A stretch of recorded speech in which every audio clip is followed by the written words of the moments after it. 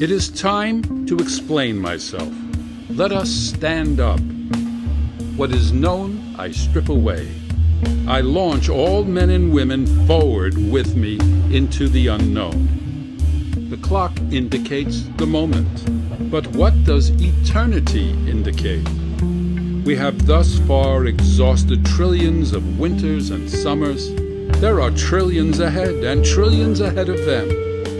Births have brought us richness and variety, and other births will bring us richness and variety. I do not call one greater and one smaller. That which fills its period and place is equal to any. Were mankind murderous or jealous upon you, my brother, my sister, I am sorry for you. They are not murderous or jealous upon me. All has been gentle with me. I keep no account with lamentation. What have I to do with lamentation? I am an acme of things accomplished, and I an encloser of things to be.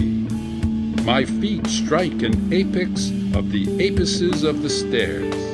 On every step, bunches of ages and larger bunches between the steps. All below duly traveled, and still I mount and mount. Rise after rise bow the phantoms behind me. Afar down I see the huge first nothing. I know I was even there. I waited unseen and always, and slept through the lethargic mist, and took my time, and took no hurt from the fetid carbon. Long I was hugged close, long and long.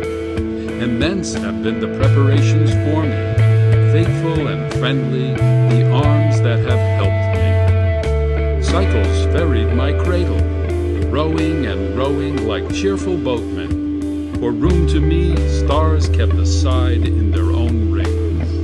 They sent influences to look after what was to hold me. Before I was born out of my mother, generations guided me. My embryo has never been torpid. Nothing could overlay it. For it, the nebula cohered to an orb. The long, slow strata piled to rest it on. Vast vegetables gave it sustenance. Monstrous sauroids transported it in their mouths and deposited it with care. All forces have been steadily employed to complete and delight me. Now, on this spot, I stand with my robust soul.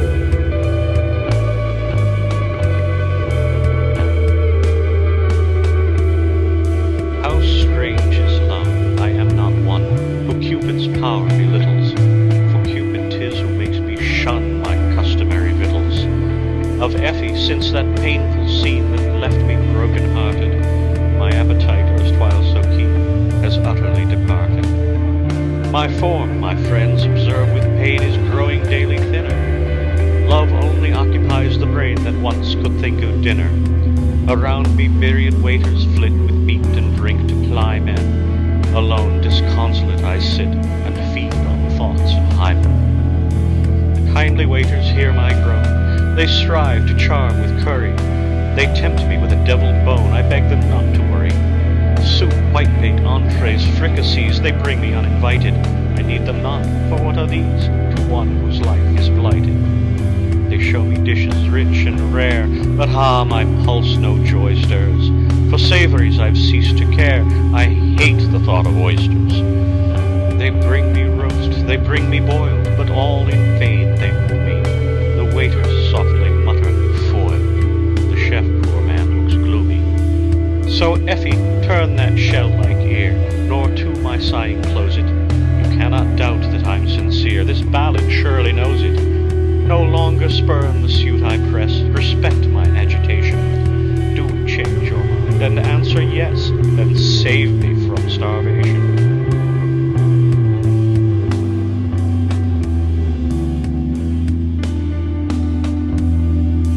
Master of human destinies am I. Fame, love, and fortune on my footsteps wait. cities and fields I walk.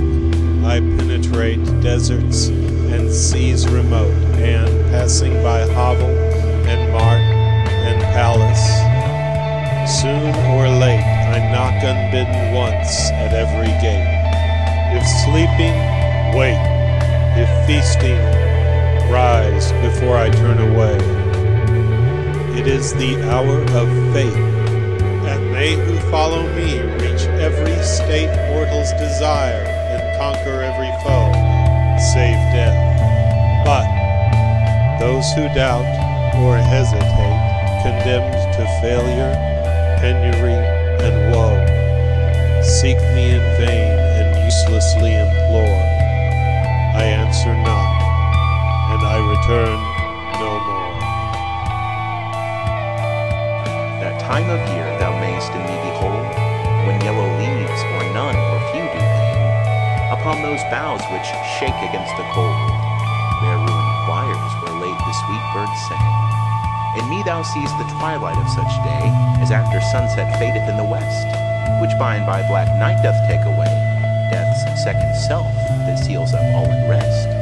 In me thou seest the glowing of such fire, that on the ashes of his youth doth lie, as the deathbed whereon it must expire, consumed with that which it was nourished by. This thou perceivest, which makes thy love more strong, to love that well which thou must leave.